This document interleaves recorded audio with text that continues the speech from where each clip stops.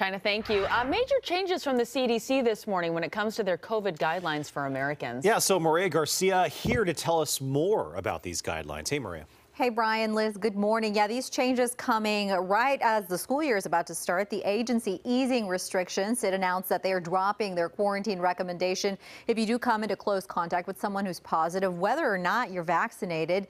They also say that you don't need to social distance 6 feet from others now. The CDC says this is because 95% of people in the U.S. 16 and older are either vaccinated or already had COVID or both. Because we are no longer recommending quarantine, we're no longer including a section on test to stay. Our state has already updated requirements and guidance for COVID in grade school and for child care centers. Students are no longer required to isolate after an exposure, and they're ending the test to stay policy. This also includes the option to end cohort groups to minimize contact with too many people. The CDC says kids at schools or child care centers no longer need to isolate after being exposed to the virus either, no matter their vaccination status.